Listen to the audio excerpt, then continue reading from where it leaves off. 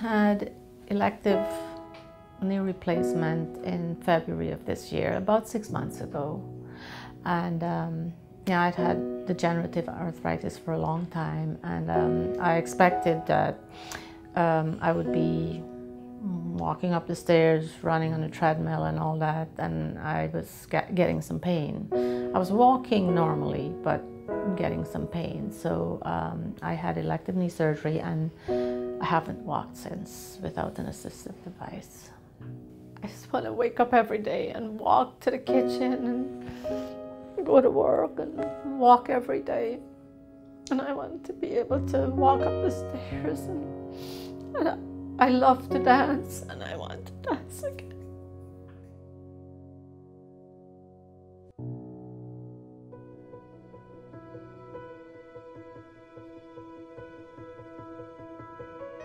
I went to see him for the first time.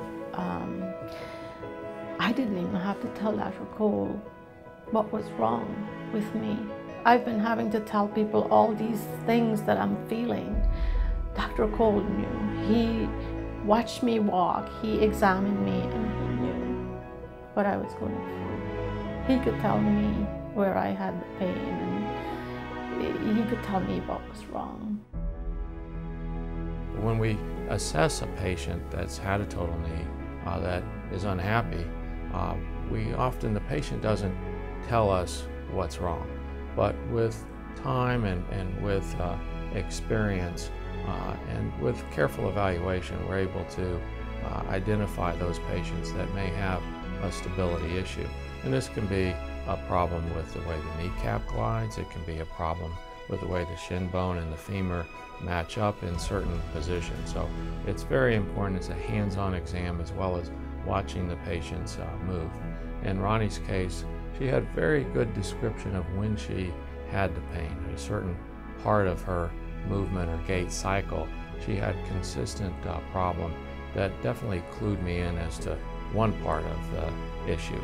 And then with a careful exam with her cooperation, being able to let go of the muscle control and let me move the knee, I was able to identify other issues. And with that, formulate a plan and then complete that plan in surgery.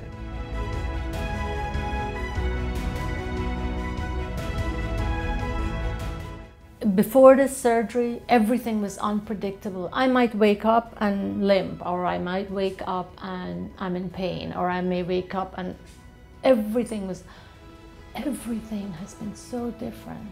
I mean, I wake up and feel a little stiffness around the incision, but nothing. I mean, I feel so good. I feel so good.